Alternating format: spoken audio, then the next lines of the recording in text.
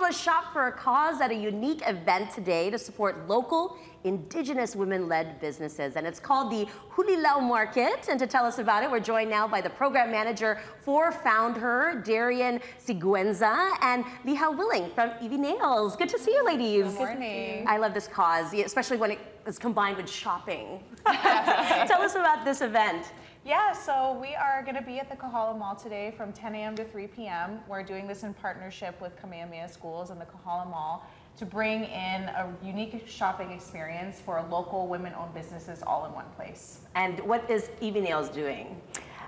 We are an Aina-inspired nail company. We create, yeah, we have them on actually. I love it, okay. Yeah, we create designs that work to uplift and tell marginalized stories. And so, yeah, we have different nail designs, gel nail products, and accessories. I do notice this. This is, well, it comes a long way from press-on nails. Remember when back in the day, I don't know, I'm dating myself, but these are definitely, they look like gel nails and everything.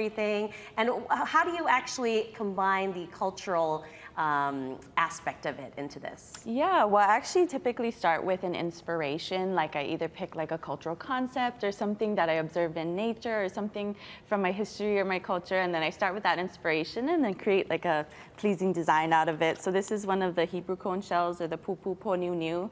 And so I used to like collect these on the beach, and then I just created like a pattern design out of it and then put it on the nails. I love it. Nails with a story. And Darian, you know, you are working with several of these entrepreneurs that are doing these. Tell us about some of the others that are going to be there today. Yeah, so we've got a variety of products that are going to be there today, ranging from apparel, beauty products. We've got some food products as well. There's going to be some opportunities for some cakey activities too, so definitely family event. A lot of the businesses are here based on Oahu, but we do have a couple flying in from neighbor islands as well. Wonderful. And Found Her actually is one of these organizations that really promotes empowerment and our stories, sharing our native stories. Tell us about if anyone is interested actually in getting involved or learning more about it. Absolutely, yeah. So Found Her is a 6-month business accelerator for early stage women-owned businesses, women that are Native Hawaiian, Asian, and Pacific Islander, and we are based out of the Purple Mai'a Foundation. We're the first program to offer both non-dilutive grants and Ohana Care stipend, education, and mentorship.